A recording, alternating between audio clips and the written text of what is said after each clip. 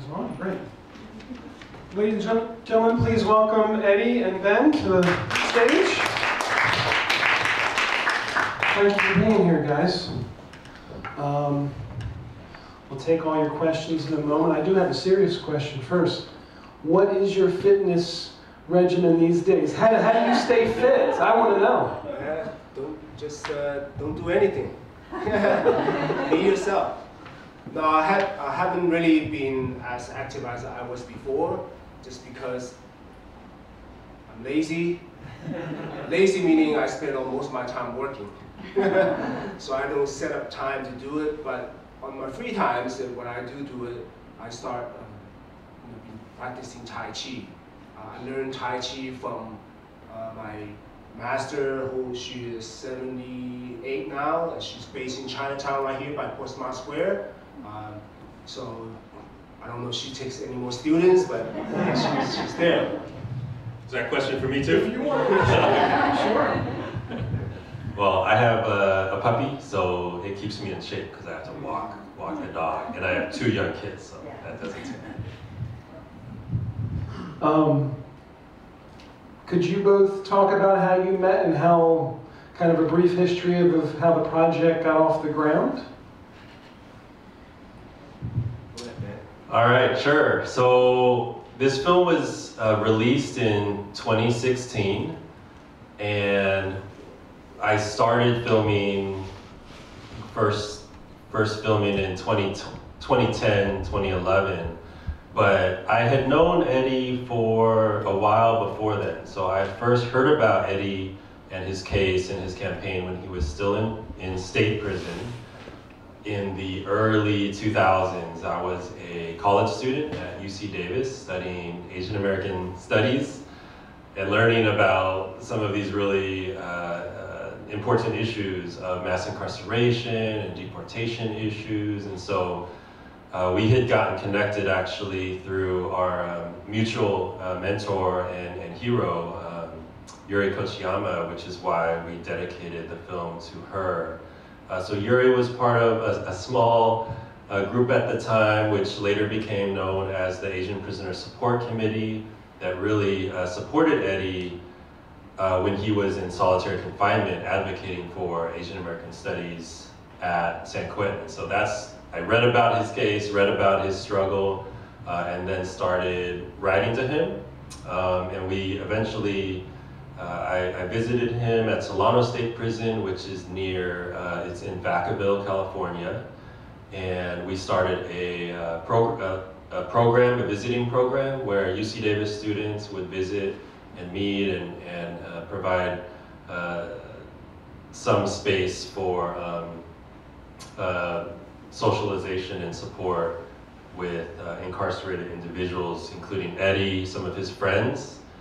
And so this was kind of the early stages of how I got to know Eddy and get involved. And some of the people that we met with, hadn't had a visit from anyone in over 10 years. And so it just spoke to the level of isolation from community that we were trying to address. And through Eddy and many others, that was kind of one of the goals of the Asian Prisoner Support Committee, which was to kind of bridge that divide between incarcerated community members and folks from the outside. So I was just so inspired by Eddy and meeting him and working with him, and then later in my own kind of trajectory wanting to do some work in film and documentary, then finding that opportunity years later.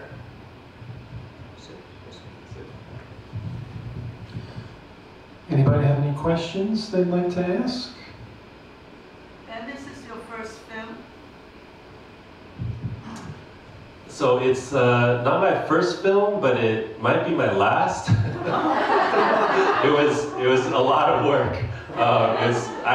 It's just so much respect to the full-time artists and filmmakers out there. It's such a investment of time and mental and spiritual energy. So it took, this film took 5-6 years, just to make it. Not including, trying to get it out and show it to the world. I made a couple other, very small budget documentary films. This Breathin was the first film that was broadcast on television, on PBS, so it's the kind of the film that I've, the biggest project, the biggest production, and maybe I'll get back into it, but I made some short films and other documentaries and, dabble here and there, but this was maybe my I've been taking a break. No, it's very, very good. Thank you. It's an excellent film. Are you available for hire as a filmmaker if anybody would like your services? I'm still retired from filmmaking right now, but both Eddy and I think we can maybe just mention that we are still working in the community in different ways, and so the past year or so I've been working at an organization in Oakland called Asian Health Services to provide support and services for survivors of hate and violence, and so there's been a lot of the skill set that I'm trying to implement now is really gained from some of what you can see in the film and working with Eddy as well as the Asian Prisoner Support Committee. And Eddy's doing a lot around these issues and kind of continuing what you've seen in the film to today, 5 years later, so Eddy can speak to that too. Well, Happy New Breath, everyone. Thank you for being here this evening just to watch this film. We haven't really had a film screening for a while because of the pandemic and then other work that we've been doing.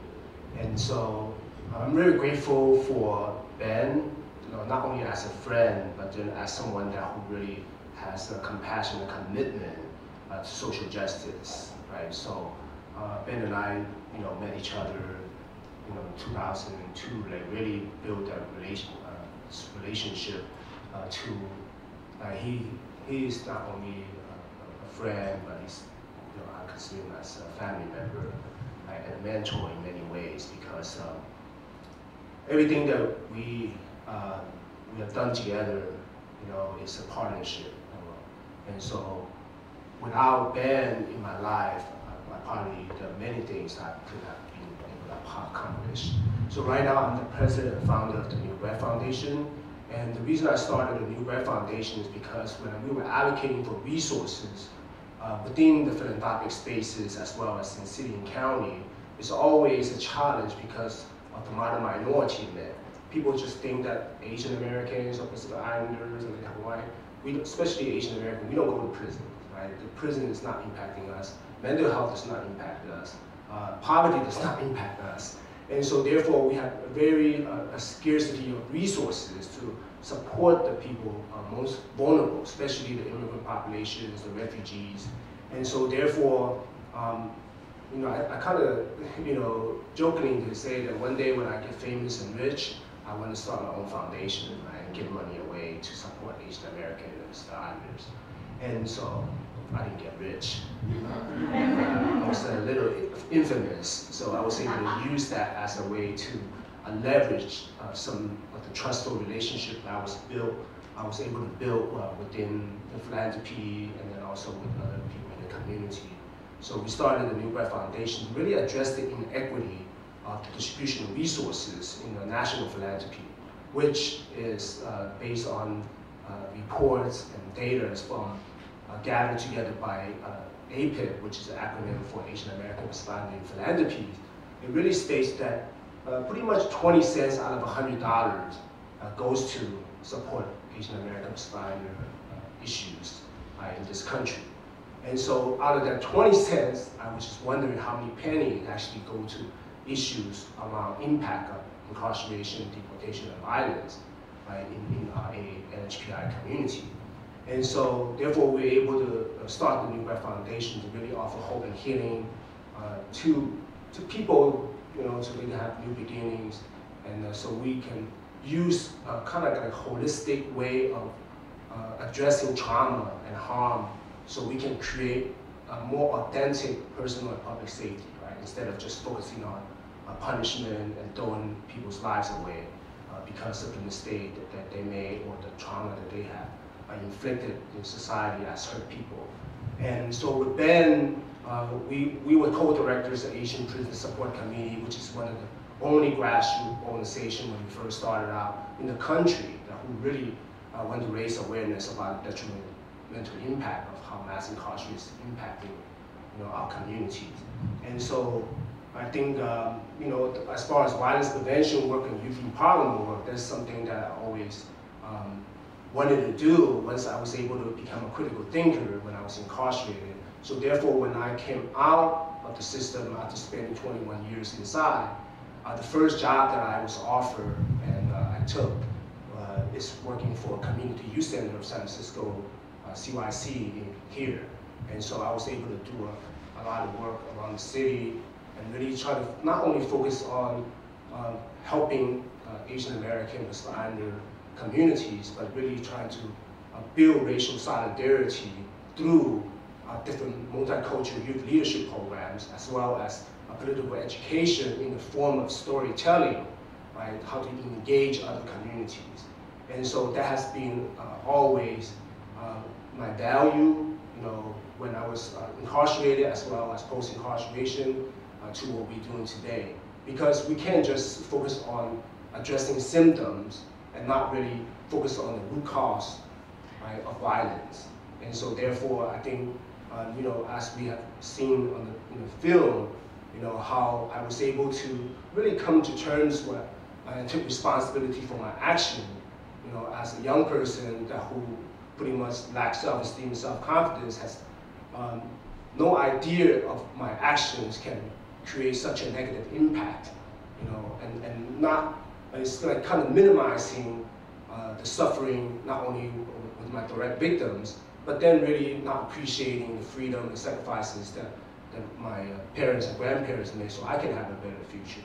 And so therefore, I feel that in the work that Ben is doing right now, to supporting survivors of violence or victims of violence, and what I'm doing, trying to empower other organizations through creating resources and access for them, it is to prevent harm from happening in our community. And the way to do it is through this multicultural lens. Thank you. Eddy, I have one more question. How did you learn critical thinking while you were in prison? Yeah, so that's a great question, because when I first entered the system, I didn't, I wasn't able to read or understand English much or speak. I mean, I can have your conversational styles, but then when I was able to learn how to read and write, I was really able to feel more confident and competent in a way that I can learn. I am good at something, right? And so from there, I realized how important education is, even though my parents have always instilled that importance to me, but I just never listened, right? Because it was easier to gravitate towards, other, ways of like delinquency and other ways not engaging in education. So when I was able to do that, I became very well-read. And the way that I became well-read was really because of the lack of access in the prison system. I was pretty much able to learn more about African-American history, Latinx history, and other people's history before I was really engaged in learning about Asian American history. And then, but when I was able to do that, it really gave me an advantage, actually, when I'm able to learn about other people's culture and history and start connecting to my own culture and history. Then that's when I was able to come to terms with this phrase that I always use, which is I was able to tap into my chi. And the chi that I'm talking about is not only the life force that is sustaining our lives, and our breath, but the chi that I'm talking about is culture, history, and identity, right?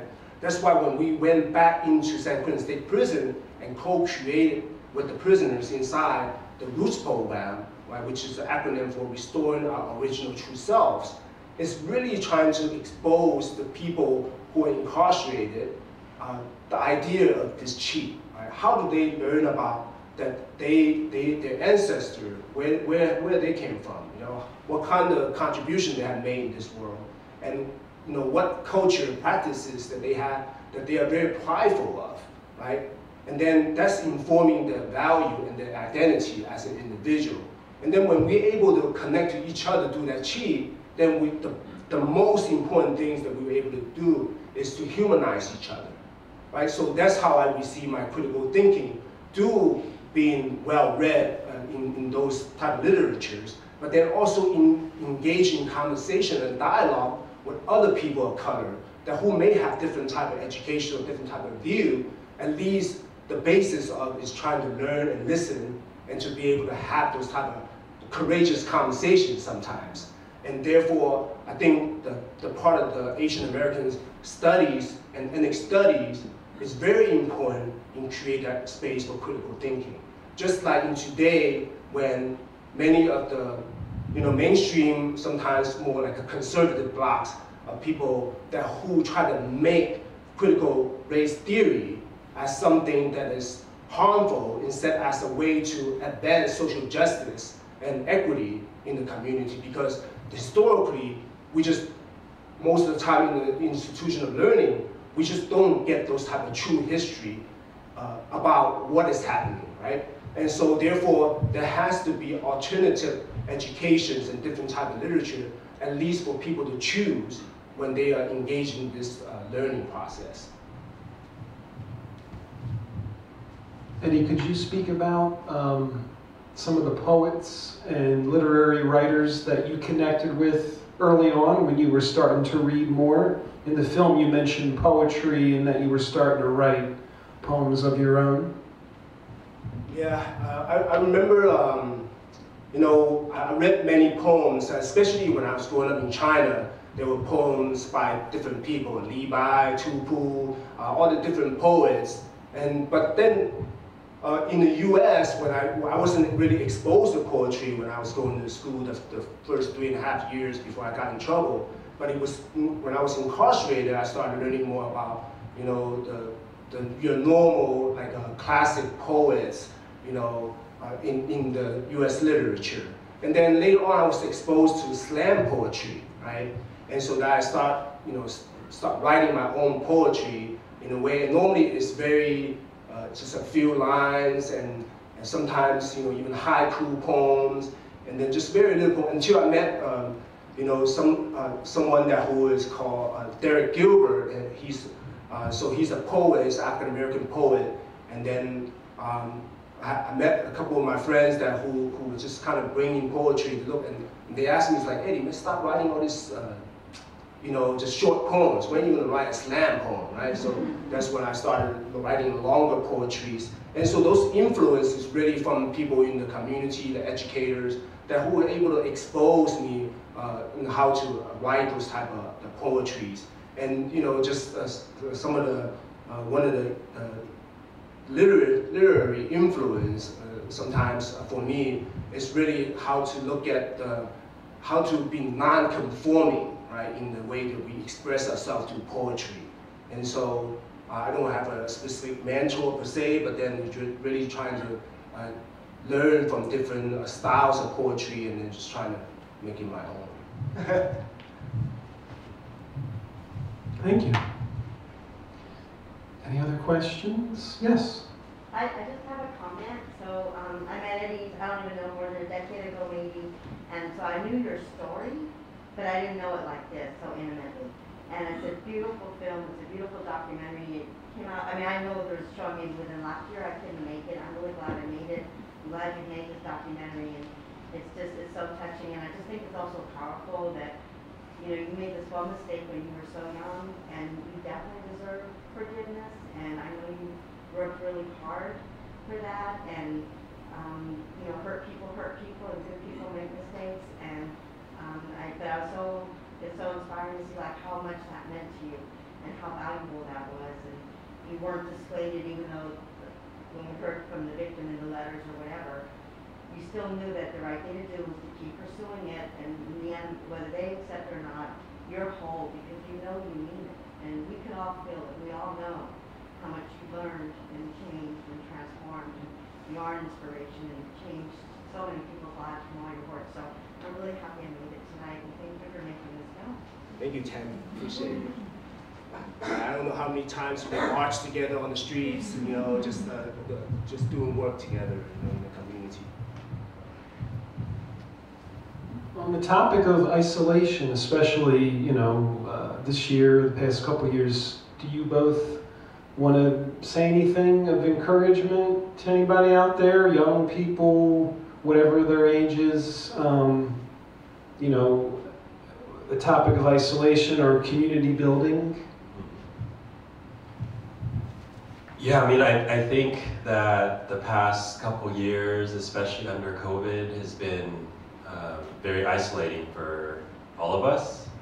And, you know, the many different communities have experienced, you know, increases in hate and violence and mental health traumas and, you know, deaths due to COVID. And you know, it's been, I think, important to just recognize everything that people have been going through, and these issues and the types of isolation and trauma. It can be very messy and complicated, and sometimes I think, you know, elected officials or just, you know, people in like these sound bites, it can appear very narrow in terms of you know, the issues of crime and violence that we see today that are still plaguing, you know, many of our communities. But I think when you address it, we really need to get, you know, into the rawness and get into the messiness of it, and not try to fit it into like this one box, and really understand it more holistically from kind of a public health, you know, approach to violence, and understand how everything intersects and all of the different types of factors that are leading to, you know, harm and trauma in our community. So it's hard, you know, I think it's really hard work, but it's, you know, with someone like Eddy to really be open about his own experiences, I think those are lessons that we can take to really understand, you know, what healing and prevention can look like. And so I think that's one thought on isolation. Yeah, the thing about isolation really is during the pandemic, I think people had a little bit more better understanding of how mental health plays a huge part in relation to isolation, right? And that also demonstrates to us the power of privileges, right? And so when we experience isolation, depends on race, class, gender, and sexuality, that all shows up in different ways. And so if we are speaking from a power of privilege, when I don't live in an SRO, like a single room occupancy unit in Chinatown, where a family of 3 or 4 are living in one room spaces with a shared bathroom and shared shower and kitchen, then, you know, I have no position to say what isolation looks like for them, versus if I live in a half-acre property, then I can have plenty of room just to be in isolation with my family, right? And so even that, there is still a different type of level of impact on the mental health challenges. So I think through this type of isolation, for me, my reflection went back into when I was in solitary confinement for 11 months, then my only human contact that I mentioned is like when the police are handcuffing me, and when their hand is touching my hand and holding my arms to take me to shower or take me to attorney visits, that's my human contact. Then, you know, it gives me a different perspective when the pandemic hit. I'm like, okay, I can deal with this, right? Because I dealt with worse. And so I think, you know, for us, it's like when we understand this, we should have a better appreciation on how mutual aid is so important, right? How we can support each other through understanding this type of isolation and mental health impacts, and not trying to continue to further divide us. And we can kind of like magnify that and look at the intersectionality about how scarcity mentality always show up in our people of color communities, right? Why are they getting this and why are we not getting this? And how come they're getting this, we're not getting this? But nobody's really holding the system accountable, saying that how come the system is not that is designed to support and help us, how come they're not being held accountable for creating those type of resources for everyone, and not pit us against each other based on the color, skin, or social stratification, right, in those type of spaces. I think those are the things that allow me to really reflect on and see that we have so much work to do in cross-cultural engagement, in putting culturally competent resources, so we can really come together to address anti-Blackness, address anti-Asian violence in a way that is all impacting to all of us, right, internationally, not just locally, but internationally. So I think when it comes to isolation, we just have to look within ourselves, right? Look at what difference can we make as we understanding our personal isolation and the community isolation that we are a part of. Thank you. Question? Yes. Yeah. So I just want to say thank you for the film. It really touched me. It was very inspiring. And I guess I have a two-part question. One is which, in the parole hearing, I was furious at the first rejection that you showed. I'm sure there were more rejections, but that one really struck with me. So I was curious, is that a common thing? Is that something that the public should be trying to change? So that's kind of my first question. And then the second one being, what can we do to help you? Because your efforts are inspiring. I'd love to see what I could do for you. Give support. Thank you.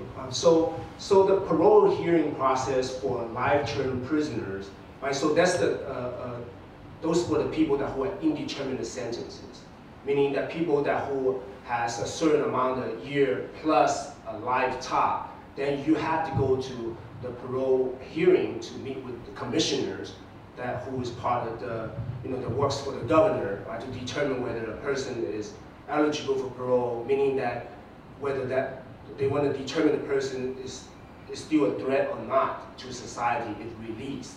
And so the common practice has been anyone who goes in front of the parole board, majority of the time depends on the political climate, right, or the governor's political ambition, and how the public respond to criminal legal system or incarceration or punishment and public safety. Then it determines how they're gonna rule when people are going to parole hearing. There's always an eligibility for people at a certain amount of years that they're eligible to go in front of the parole board to be paroled. And so, but because incarceration is such a profitable institution with the prison industrial complex, the longer people stay in the prison system, the more money the state will get, right, from taxpayers. And then, that secures jobs, that also secures political careers. And so therefore, it's a common practice for people to get rejected when they go in front of the parole board. And even though at times, like in my situation, where in 1998, I was granted parole unanimously by 3 commissioners, right, under Governor Wilson at the time. But then because every parole cases had to go in front of the governor to get approval, even after the 3 commissioner has approved and granted the parole. And so in the process is up to the governor to decide at the end whether they're going to grant the parole to someone. And so in my situation, they rejected to sign my parole. So when Governor Gray Davis came into the office, he had a no parole policy, meaning that he was expressing, once he took office, in the LA Times and in other media, to say that the only prisoner, the life-term prisoner, is going to get out of prison under my watch is with toll tags on, right? So unless you die, that's the only way you're going to get parole. So he has a very tough policy, around not getting parole, even though people are qualified by law, and they still make that, unilateral decision to do that. So at the time when I received my parole grant, it was easier for people to hit the lottery than getting a parole grant. And I hit the lottery at the time, but then they rejected me. So that took me another 6-7 years before I went back to the parole board and get recommended for parole. So one of the interesting things that I asked the commissioner, after they rejected me, the following year I went back to the parole board, even though I had more accomplishments, so at the end of the hearing, they just pretty much say, Eddy, we applaud you for all the accomplishment you did, but because of the seriousness of your crime, you pose an unreasonable threat to society if released at this time. So I'm like, okay, commissioners, I want to ask you a question. He's like, okay. I said, last year, 3 commissioners unanimously approved my parole, saying that I'm no longer a threat to society. A year later, I come with more support, more letter of recommendations, more job offers, and accomplish more. How did I all of a sudden become a threat to society? They have no question. I mean, they have no response to that because their boss is telling them, you're not going to give anyone parole grant, right? And so therefore, it became very political in this whole parole process. And so we definitely need to change that parole process, and especially when it comes to, that's why in California, they passed a law, right, in responding to the people who were arrested or who had serious charges when they committed a crime under 18 years old. And then also under 21 years old, because we know that as transitional age youth, right, which is people that all the way up until the age of 25, they're considered transitional age youth. And as we learned from the first African American Surgeon General in the state of California, Dr. Nadine Bird, who really focused on addressing the adverse childhood experiences and how that has impacted many of the young people when they are committing crimes, and sometimes serious crimes. How we still need to understand their brain development and how they make those type of poor decisions, when they're in the development stages, but still holding them accountable, but with the perspective of helping them to grow, to rehabilitate, and so they don't commit harm again, right? And so that's why we need to change the parole system. And one of the things that we didn't talk about, and Ben has really fought very hard for when he was outside, was that for people who are not citizens of the United States, after you serving your time, you're automatically detained and deported, right? So we have someone who you see at the end of the film. I hand the mic to this guy. His name is Pun, and so he was a young person, a teenager when he had committed a crime. He spent 25 years, on his life sentence, and then they unanimously granted him parole, and he was released by the governor. But then the ICE immediately took him into custody for deportation. And even though we have elected officials, we have community support, faith-based community, and all want him to stay in this country because his family is here, his work is here, and all the things that he has done incarcerated, they refuse to give him a pardon or let him come back out of society. Instead, straight after 25 years in state prison and then spent almost a year in ICE custody, he was deported to Cambodia, which is a country that he's never set foot in, right? Because again, when we look at this type of policies, it's not just domestic policies, it's US foreign policies that we've seen a lot of proxy war that has happened in the name of democracy and capitalism, and that how we're destroying families in other people's countries, right? And so those are the things that we need to understand and to hold the system accountable for those type of harms. Because when they perpetuate those harms, then it directly impacts our personal safety and public safety. But then in the norm, as we have experienced in the last couple of years with anti-Asian violence, people just only want to focus on making sure that whoever inflicted harm, they do not inflict harm again, and the only way to do it is lock them up and put them away as long as we can, right? So that's where the Band-Aid solution comes in. So therefore, I think it's important for us to look at all the different aspects of not only the parole system, but the criminal legal system that is really set in place through the prison industry complex that profit off of people, especially the overrepresented population, the Black and brown indigenous people, as well as the Asian American, Native Hawaiian, Pacific community. How you can help, I say, I created the New Breath Foundation to really be unapologetic and focused on addressing inequity of the distribution of resources to organizations or to communities within the Asian American, Pacific, and Native Hawaiian community. And so you can definitely to learn more about what we do, and then also try to raise more awareness about some of these challenges and needs. And then we always welcome donations. And if you view yourself as a millionaire or billionaire, let me know. And if you have a friend that who is, let me know. And I will make sure that money go into the right cause and good places. What about you, man? Well, no, I just want to comment that I do think it's unfortunately not uncommon, Eddy's experience with the parole board. They're public, so I've read, the parole hearing transcripts of some of the clients and cases that we've supported. And there's one case, for example, where there was a life-term prisoner who served about 20 years, who grew up in a refugee camp in Southeast Asia. And as part of the hearing, they asked him about his childhood. So he was very open and honest, talking about growing up and the challenges of growing up in a refugee camp after a war. And he described, they said, oh, how did you eat? He said, oh, well, sometimes we get food here, sometimes we would go to a nearby farm and pick vegetables or pick the food from the farm. He said, oh, was that your farm? They said, no, it wasn't my farm. Oh, so you were stealing. He said, oh, you've had a lifelong pattern of criminality. And that was actually one of the core reasons why they rejected him as suitable, because he hadn't addressed his lifelong criminality. And so all of the commissioners almost, they're all law enforcement, former prison guards, officials, sheriffs, like all these law enforcement backgrounds.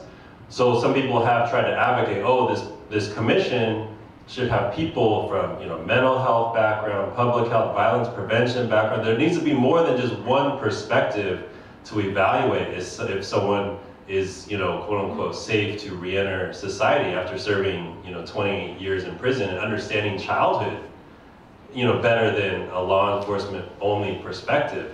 So I don't know if that's gone anywhere, but, I think taking action to try to, get that change would be a needed reform. On the kind of a positive side though, there have been some changes due to Supreme Court decision and the overcrowding in California prisons. And so actually in some of the footage from this film, a lot of the people that you see in blue, a lot of the incarcerated people on screen have actually come home since then. And so they're some of my coworkers and colleagues, they're working in mental health field, they're working in community settings, they're working in tech, they're working in, thriving in all these areas.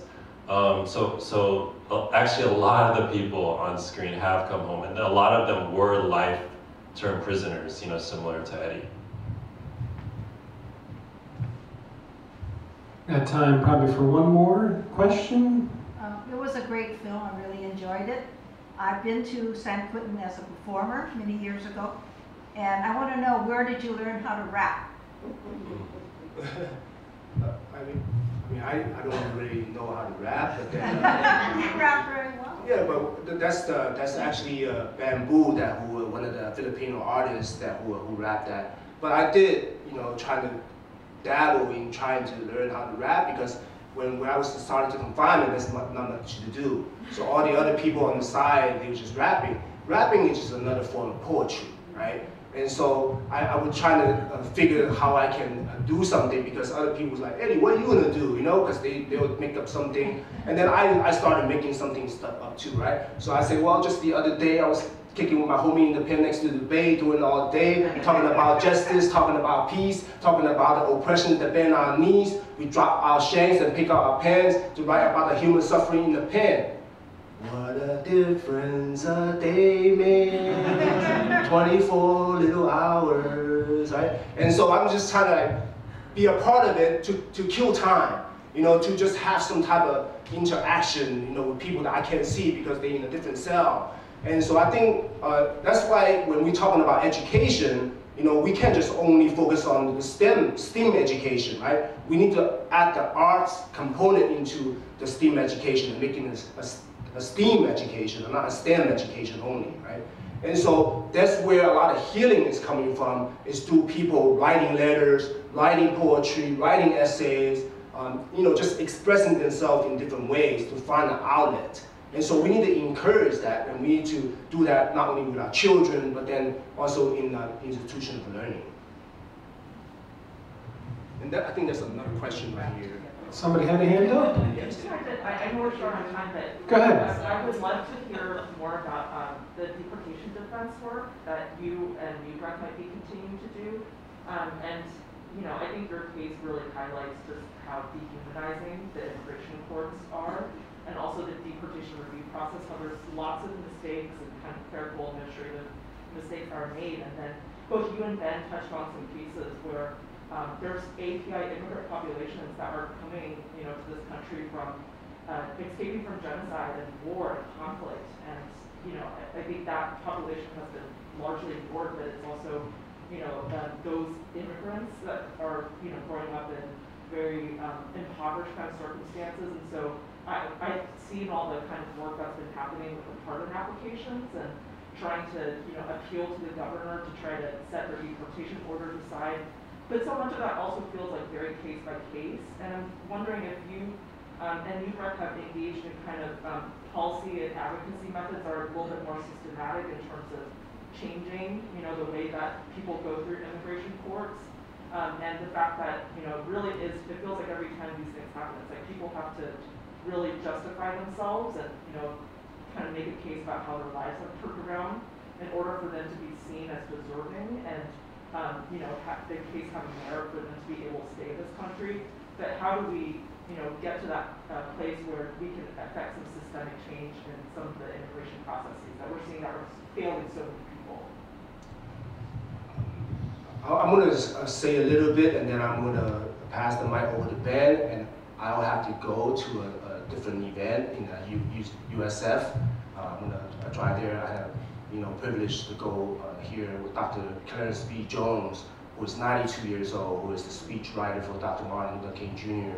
On the We Have a Dream speech. And so in the questions, for New Breath Foundation, we're really just trying to cultivate resources and mobilize resources and to give it to organizations who's doing the work in addressing those type of issues, right? However, we do have a program in a way that when we led a listening tour in Cambodia in 2019, we brought a lawyer with us and we brought some of the staff in the Asian Prison Support Committee to go over there, really trying to listen to the needs of some of the people who were separated from their families and what kind of experience are they having while they're separating from their children or their family from the states.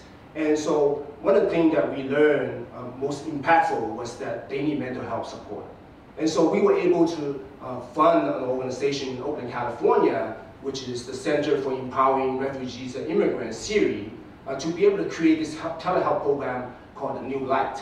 So now currently they have about 40 people that they're engaging on the telehealth, right, with 2 staff, really trying to provide an outlet for them to share their personal trauma after they separate from their family. As far as the immigration policy concerned, there's also different iteration of those type of policy that's been happening, but there's none that really trying to be changing the dynamic of how, when we did harm on the international level as a country through our foreign policy, how do we amend those harms? How do we change those type of policies? And there's just no political will on the federal level, right, in that sense. And so one specific law that really created and expanded the impact of deportation is the IRA law that passed in 1992, right? Which IRA stands for Illegal Immigration Reform and Immigrant Responsibility Act of 1992, which is 1996 because in 1995 that was the Oklahoma City bombing by domestic terrorist Timothy McVeigh, right? And so when that bombing happened, it killed many of the children and some of the folks in the building.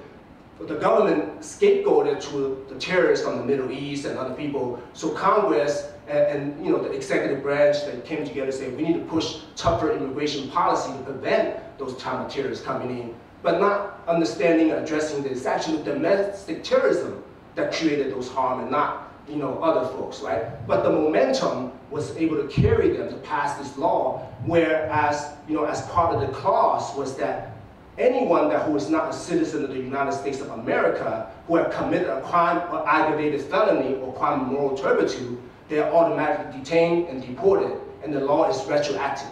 So cases like petty theft with a prior, or domestic violence, possession or sales of substance or drugs, that's considered crime of moral turpitude. Then that is open for deportation. You actually didn't have to go into prison or jail as long as you were sentenced over 365 days, right? And you're on probation. If you fit that category, you're automatically detained and deported. And it doesn't matter you've been in the United States for 35 years or 40 years. If you're not a citizen, you're deportable.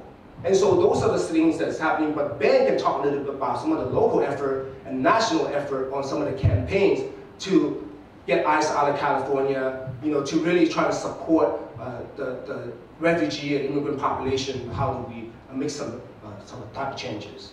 So thank you very much for. All right, give it up to Eddy. I'll see you.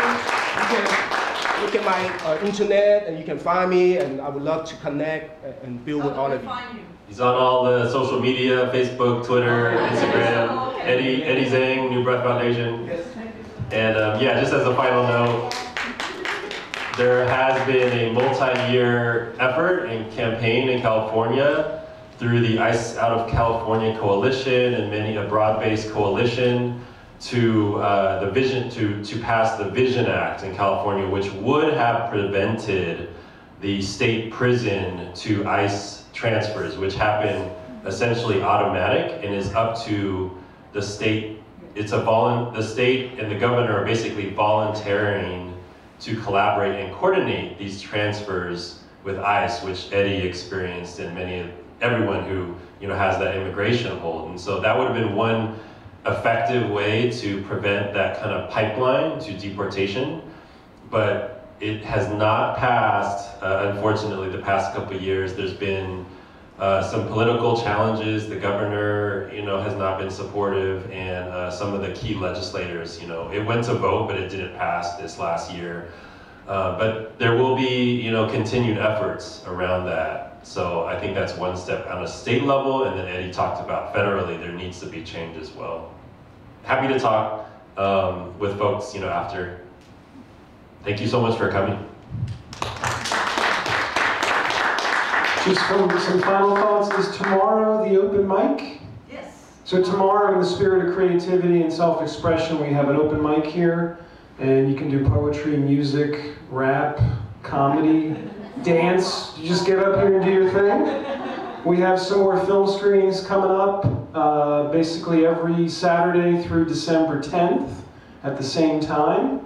And we'd love to see you again. Thank you so much for coming out today. We appreciate having everybody here. Have a lovely evening. Thank you, Ben, for coming out.